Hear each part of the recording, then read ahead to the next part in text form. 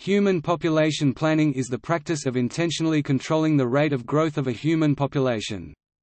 Historically, human population planning has been implemented with the goal of increasing the rate of human population growth.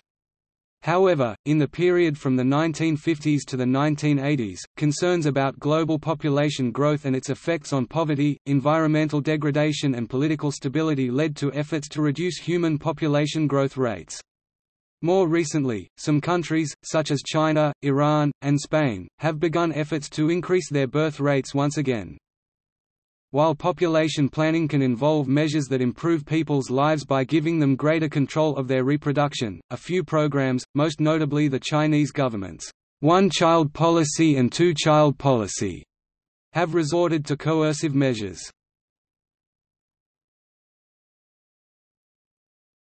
Types.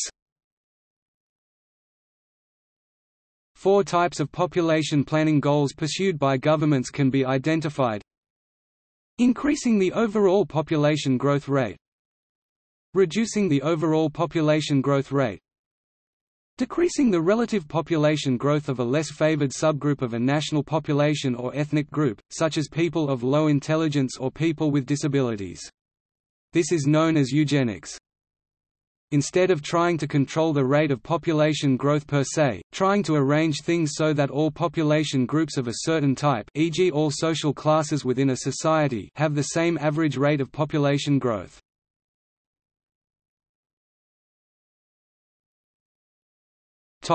Methods.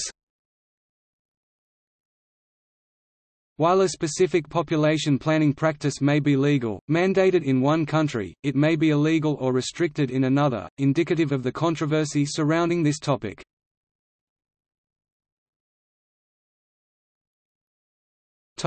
Reducing population growth.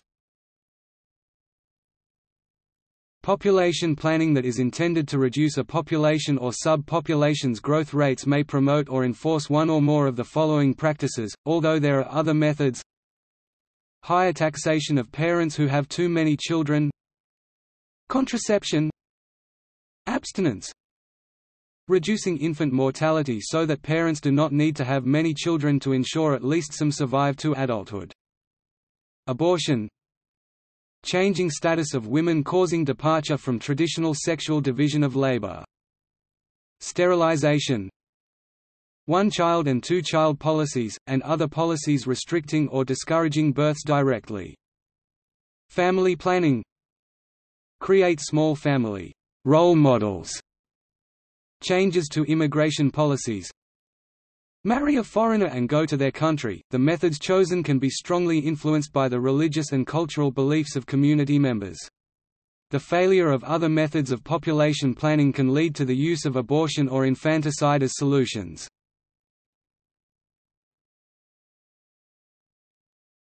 Topic: Increasing population growth. Population policies that are intended to increase a population or sub-population's growth rates may use practices such as higher taxation of married couples who have no, or too few, children, politicians imploring the populace to have bigger families, tax breaks and subsidies for families with children, loosening of immigration restrictions, and/or mass recruitment of foreign workers by the government.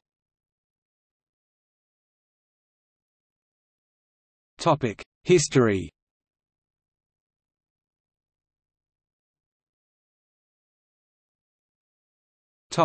Ancient times through Middle Ages. A number of ancient writers have reflected on the issue of population. At about 300 BC, the Indian political philosopher Chanakya c. 350 to 283 BC considered population a source of political, economic, and military strength. Though a given region can house too many or too few people, he considered the latter possibility to be the greater evil. Chanakya favoured the remarriage of widows, which at the time was forbidden in India, opposed taxes encouraging emigration, and believed in restricting asceticism to the aged. In ancient Greece, Plato (427 to 347 BC) and Aristotle (384 to 322 BC) discussed the best population size for Greek city-states such as Sparta, and concluded that cities should be small enough for efficient administration and direct citizen participation in public affairs, but at the same time needed to be large enough to defend themselves against hostile neighbors. In order to maintain a desired population size, the philosophers advised that procreation, and if necessary, immigration, should be encouraged if the population size was too small. Emigration to colonies would be encouraged should the population become too large. Aristotle concluded that a large increase in population would bring certain poverty on the citizenry, and poverty is the cause of sedition and evil. To halt rapid population increase, Aristotle advocated the use of abortion and the exposure of newborns, that is, infanticide. Confucius (551 to 478 BC) and other Chinese writers cautioned that excessive growth may reduce output per worker, repress levels of living for the masses, and engender strife. Confucius also observed that mortality increases when food supply is insufficient, that premature marriage makes for high infantile mortality rates, that war checks population growth. Ancient Rome, especially in the time of Augustus 63 BC AD 14, needed manpower to acquire and administer the vast Roman Empire. A series of laws were instituted to encourage early marriage and frequent childbirth. Lex Julia 18 BC and the Lex Papia Poppaea AD 9 are two well-known examples of such laws, which among others, provided tax breaks and preferential treatment when applying for public office for those that complied with the laws. Severe limitations were imposed on those who did not. For example, the surviving spouse of a childless couple could only inherit 1/10 of the deceased fortune, while the rest was taken by the state. These laws encountered resistance from the population, which led to the disregard of their provisions and to their eventual abolition. Tertullian, an early Christian author, ca. AD 160 to 220, was one of the first to describe famine and war as factors that can prevent overpopulation. He wrote, "The strongest witness is the vast population of the earth to which we are a burden, and she scarcely can provide for our needs. As our demands grow greater, our complaints against nature's inadequacy are heard by all. The scourges of pestilence, famine, wars and earthquakes have come to be regarded as a blessing to overcrowded nations, since they serve to prune away the luxuriant growth of the human race." Ibn Khaldun, a North African Arab polymath 1332–1406, considered population changes to be connected to economic development, linking high birth rates and low death rates to times of economic upswing, and low birth rates and high death rates to economic downswing. Khaldun concluded that high population density rather than high absolute population numbers were desirable to achieve more efficient division of labor and cheap administration. During the Middle Ages in Christian Europe, population issues were rarely discussed in isolation. Attitudes were generally pro-natalist in line with the biblical command, "Be ye fruitful and multiply."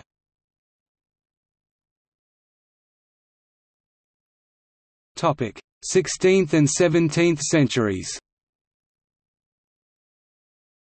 European cities grew more rapidly than before, and throughout the 16th century and early 17th century discussions on the advantages and disadvantages of population growth were frequent.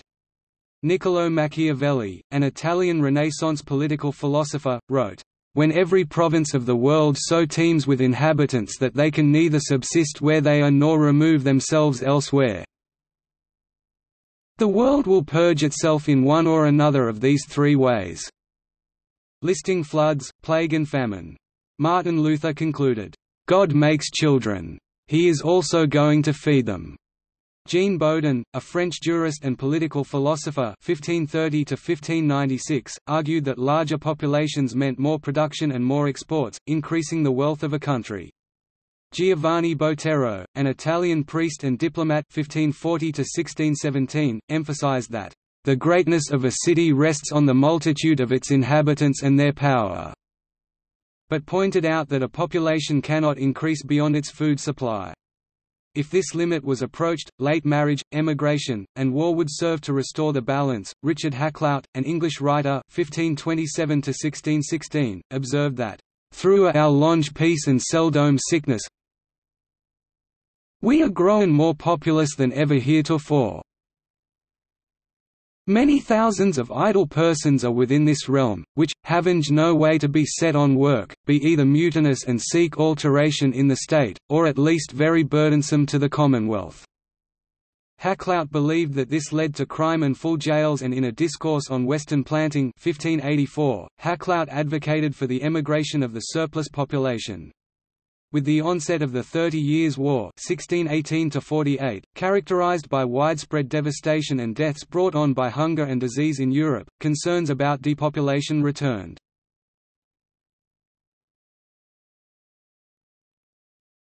Topic: Population planning movement. In the 20th century, population planning proponents have drawn from the insights of Thomas Malthus, a British clergyman and economist who published an essay on the principle of population in 1798. Malthus argued that, "Population, when unchecked, increases in a geometrical ratio. Subsistence increases only in an arithmetical ratio." He also outlined the idea of «positive checks» and «preventative checks». Positive checks, such as diseases, war, disaster, famine, and genocide, are factors that Malthus considered to increase the death rate. Preventative checks were factors that Malthus believed to affect the birth rate, such as moral restraint, abstinence and birth control. He predicted that positive checks on exponential population growth would ultimately save humanity from itself, and that human misery was an absolute necessary consequence. Malthus went on to explain why he believed that this misery affected the poor in a disproportionate manner. There is a constant effort towards an increase in population which tends to subject the lower classes of society to distress and to prevent any great permanent amelioration of their condition. The way in which these effects are produced seems to be this. We will suppose the means of subsistence in any country just equal to the easy support of its inhabitants.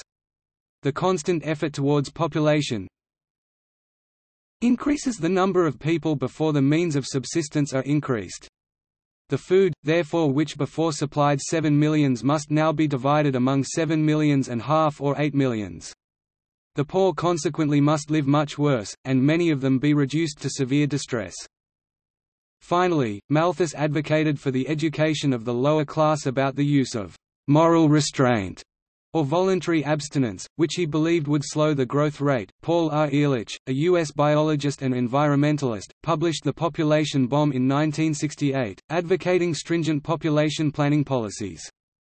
His central argument on population is as follows: a cancer is an uncontrolled multiplication of cells, the population explosion is an uncontrolled multiplication of people. Treating only the symptoms of cancer may make the victim more comfortable at first, but eventually he dies, often horribly. A similar fate awaits a world with a population explosion if only the symptoms are treated. We must shift our efforts from treatment of the symptoms to the cutting out of the cancer. The operation will demand many apparent brutal and heartless decisions. The pain may be intense. But the disease is so far advanced that only with radical surgery does the patient have a chance to survive. In his concluding chapter, Ehrlich offered a partial solution to the population problem. We need compulsory birth regulation through the addition of temporary sterilants to water supplies or staple food. Doses of the antidote would be carefully rationed by the government to produce the desired family size. Ehrlich's views came to be accepted by many population planning advocates in the United States and Europe in the 1960s and 1970s. Since Ehrlich introduced his idea of the population bomb, overpopulation has been blamed for a variety of issues, including increasing poverty, high unemployment rates, environmental degradation, famine and genocide. In a 2004 interview, Ehrlich reviewed the predictions in his book and found that while the specific dates within his predictions may have been wrong, his predictions about climate change and disease were valid.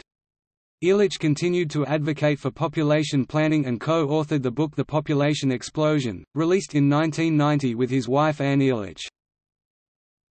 However, it is controversial as to whether human population stabilization will avert environmental risks. Paige Whaley-Eager argues that the shift in perception that occurred in the 1960s must be understood in the context of the demographic changes that took place at the time. It was only in the first decade of the 19th century that the world's population reached 1 billion. The second billion was added in the 1930s, and the next billion in the 1960s. 90% of this net increase occurred in developing countries. Eager also argues that, at the time, the United States recognized that these demographic changes could significantly affect global geopolitics.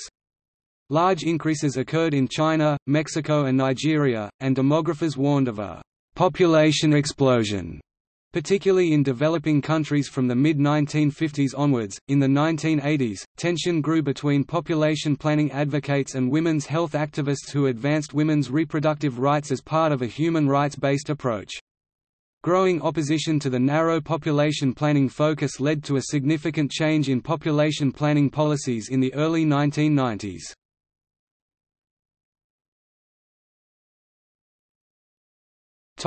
Population planning and economics.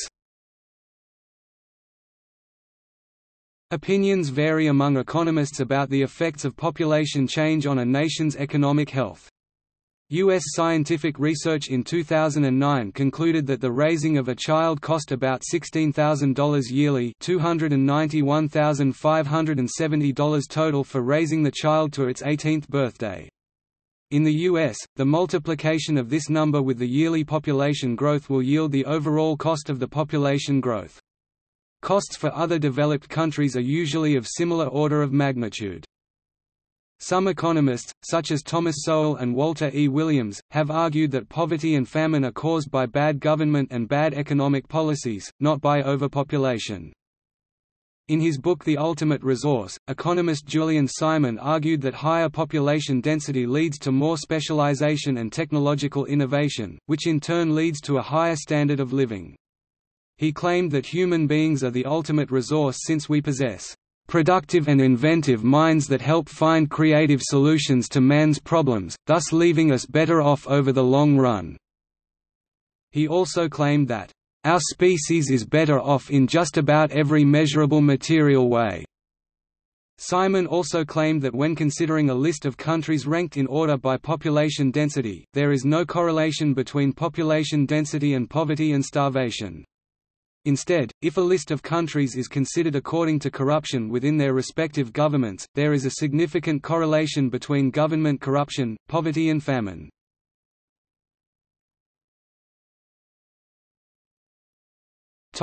Views on population planning.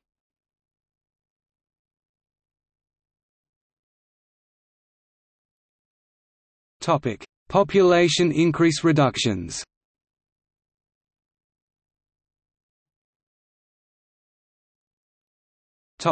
Support.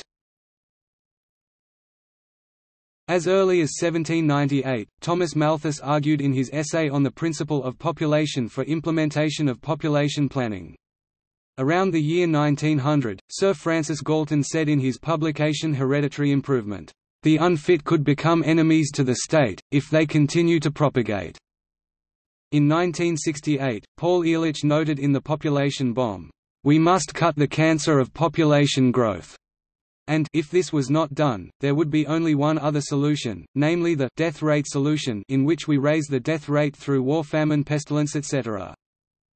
In the same year, another prominent modern advocate for mandatory population planning was Garrett Hardin, who proposed in his landmark 1968 essay Tragedy of the Commons, society must relinquish the freedom to breed through mutual coercion, mutually agreed upon. Later on, in 1972, he reaffirmed his support in his new essay, Exploring New Ethics for Survival, by stating, quote, "We are breeding ourselves into oblivion." Many prominent personalities, such as Bertrand Russell, Margaret Sanger (1939), John D. Rockefeller, Frederick Osborne (1952), Isaac Asimov, Arne Naess, and Jacques Cousteau have also advocated for population planning.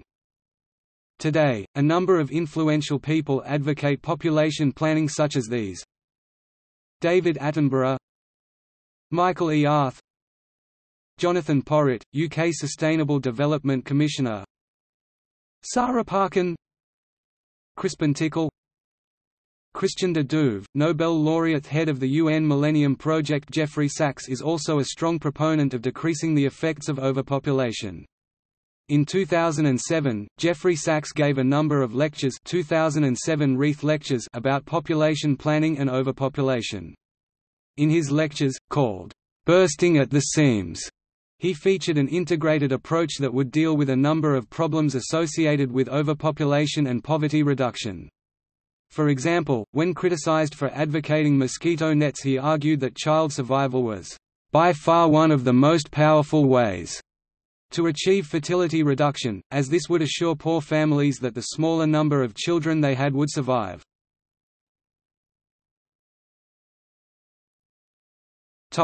Opposition.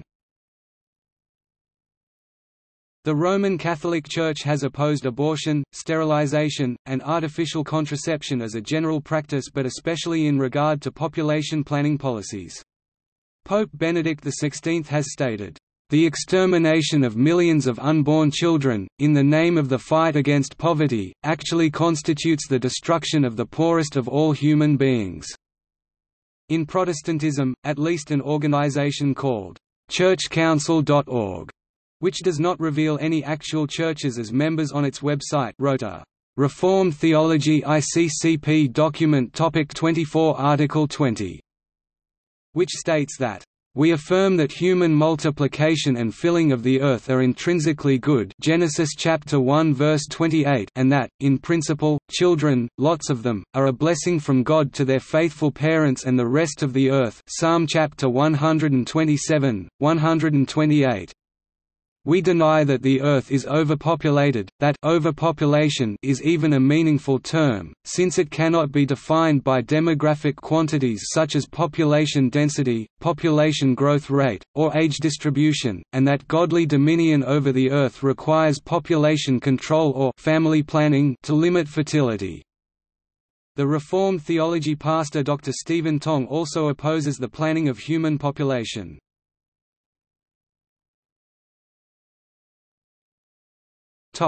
Natalism. The Nation has criticized some white quiverful families for having large families motivated by demographic change and worries about race suicide.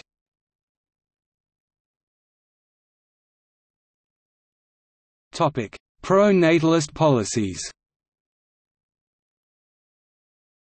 In 1946, Poland introduced a tax on childlessness, discontinued in the 1970s, as part of natalist policies in the Communist government. From 1941 to the 1990s, the Soviet Union had a similar tax to replenish the population losses incurred during the Second World War. The Socialist Republic of Romania under Nicolae Ceausescu severely repressed abortion, the most common birth control method at the time, in 1966, and forced gynecological revisions and penalties for unmarried women and childless couples. The surge of the birth rate taxed the public services received by the Decree 770, signs of the Decree 770 generation. A consequence of Ceausescu's natalist policy is that large numbers of children ended up living in orphanages, because their parents could not cope. The vast majority of children who lived in the communist orphanages were not actually orphans, but were simply children whose parents could not afford to raise them. The Romanian Revolution of 1989 preceded a fall in population growth.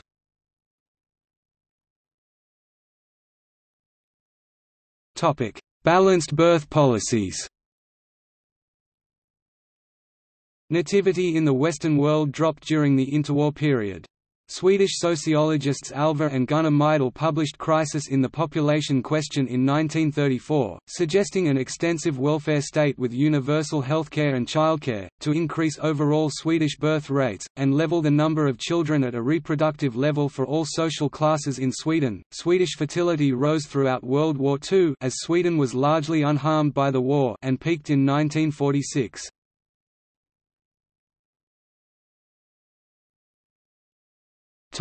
Modern practice by country.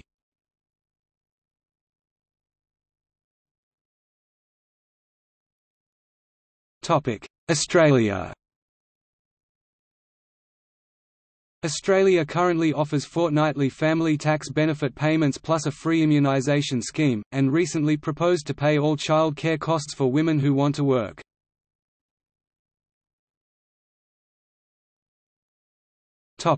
China.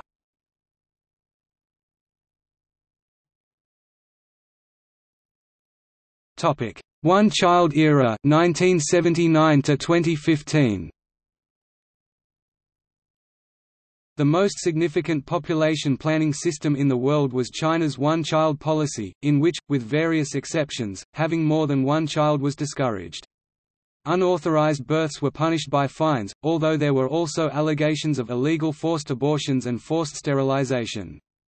As part of China's planned birth policy, work unit supervisors monitored the fertility of married women and may decide whose turn it is to have a baby. The Chinese government introduced the policy in 1978 to alleviate the social and environmental problems of China.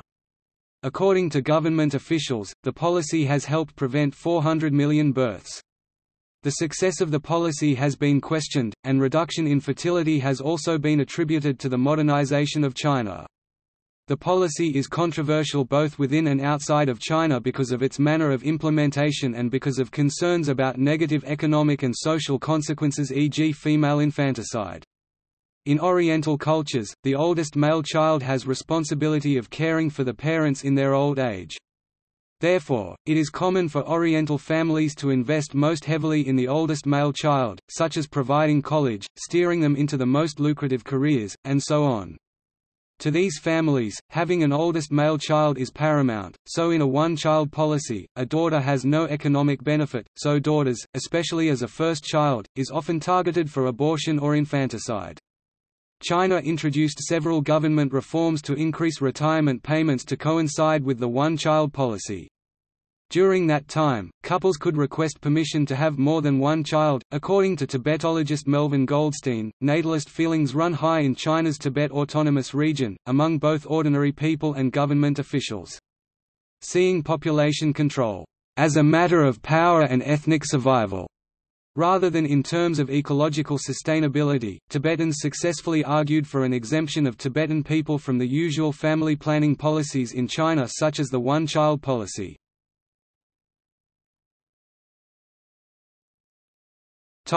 Two-child era 2015. In November 2014, the Chinese government allowed its people to conceive a second child under the supervision of government regulation. On October 29, 2015, the ruling Chinese Communist Party announced that all one-child policies would be scrapped, allowing all couples to have two children. The change was needed to allow a better balance of male and female children, and to grow the young population to ease the problem of paying for the aging population. Two-child policy begin from January 1, 2016 and one-child policy abolished follow the beginning of two-child policy.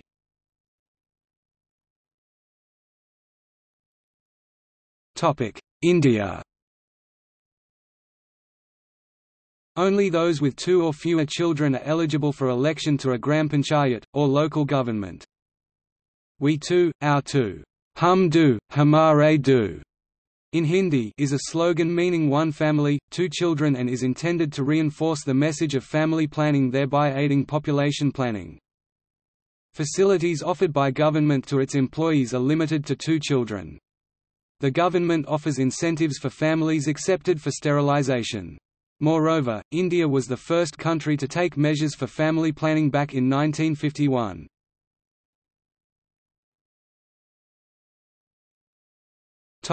Iran.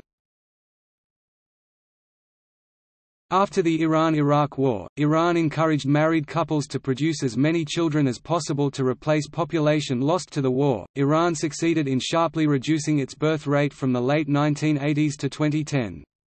Mandatory contraceptive courses are required for both males and females before a marriage license can be obtained, and the government emphasized the benefits of smaller families and the use of contraception. This changed in 2012, when a major policy shift back towards increasing birth rates and against population planning was announced. In 2014, permanent contraception and advertising of birth control were to be outlawed.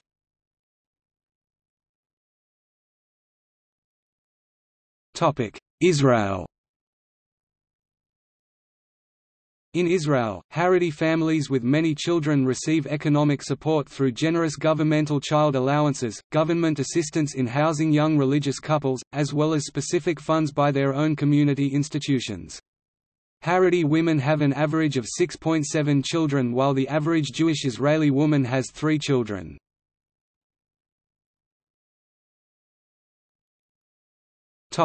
Japan. Japan has experienced a shrinking population for many years. The government is trying to encourage women to have children or to have more children. Many Japanese women do not have children, or even remain single. The population is culturally opposed to immigration. Some Japanese localities, facing significant population loss, are offering economic incentives. Yamatsuri, a town of 7,000 just north of Tokyo, offers parents $4,600 for the birth of a child and $460 a year for 10 years.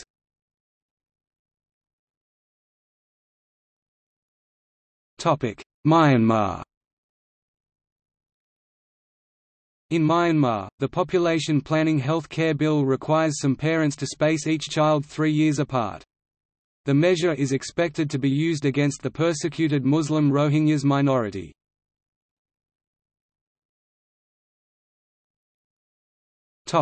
Russia. Russian President Vladimir Putin directed Parliament in 2006 to adopt a 10-year program to stop the sharp decline in Russia's population, principally by offering financial incentives and subsidies to encourage women to have children.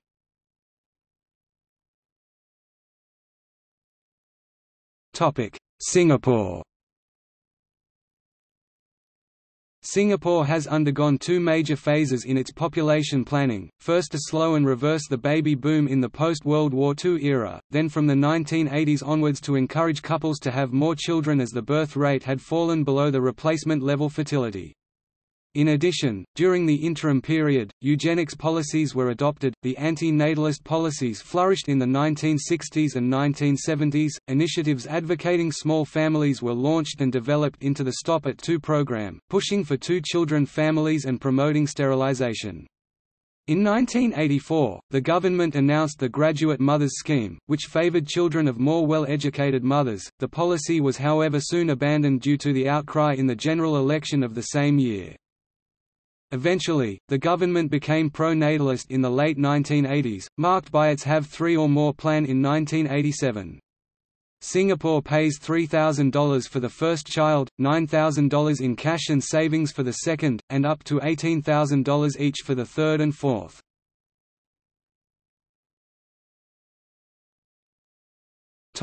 Spain.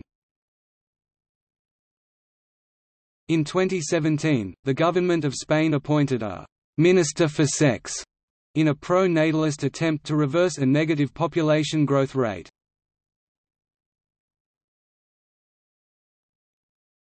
Turkey. In May 2012, Turkey's Prime Minister Recep Tayyip Erdogan argued that abortion is murder and announced that legislative preparations to severely limit the practice are underway. Erdogan also argued that abortion and C-section deliveries are plots to stall Turkey's economic growth. Prior to this move, Erdogan had repeatedly demanded that each couple have at least 3 children.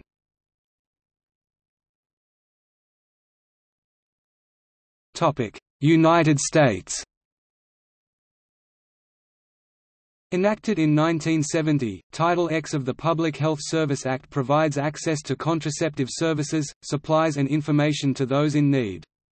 Priority for services is given to people with low incomes.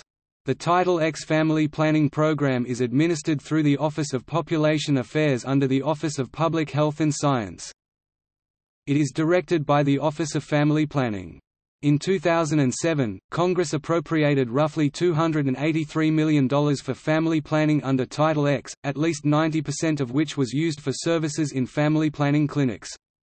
Title X is a vital source of funding for family planning clinics throughout the nation, which provide reproductive health care, including abortion. The education and services supplied by the Title X-funded clinics support young individuals and low-income families. The goals of developing healthy families are accomplished by helping individuals and couples decide whether to have children and when the appropriate time to do so would be. Title X has made the prevention of unintended pregnancies possible. It has allowed millions of American women to receive necessary reproductive health care, plan their pregnancies and prevent abortions.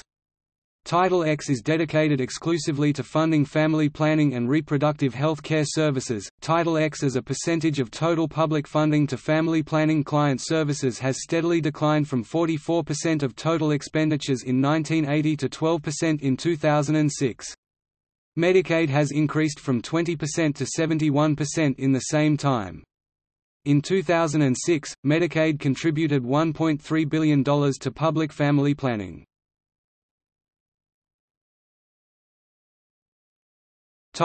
Natalism in the United States. In a 2004 editorial in The New York Times, David Brooks expressed the opinion that the relatively high birth rate of the United States in comparison to Europe could be attributed to social groups with «natalist» attitudes. The article is referred to in an analysis of the quiverful movement. However, the figures identified for the demographic are extremely low. Former U.S. Senator Rick Santorum made natalism part of his platform for his 2012 presidential campaign. This is not an isolated case. Many of those categorized in the General Social Survey as fundamentalist Protestant are more or less natalist, and have a higher birth rate than moderate and liberal Protestants. However, Rick Santorum is not a Protestant but a practicing Catholic.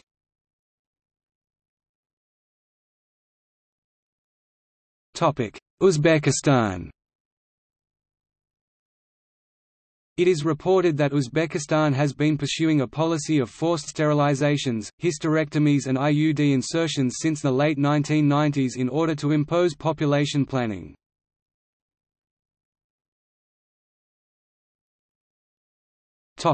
See also: birth control, birth credit, eugenics, human overpopulation, list of population concern organizations, Malthus Dismal theorem, steady state economy, pledge 2 or fewer campaign for small families, voluntary human extinction movement. Fiction. Logan's Run, state-mandated euthanasia at 21 for all people 30 in the film to conserve resources. Make Room. Make Room. Avengers, Infinity War, antagonist and villain Thanos kills half of all living things throughout universe in order to maintain ecological balance. Shadow Children series, families are allowed 2 children maximum, and Shadow Children, third children and beyond, are subject to be killed.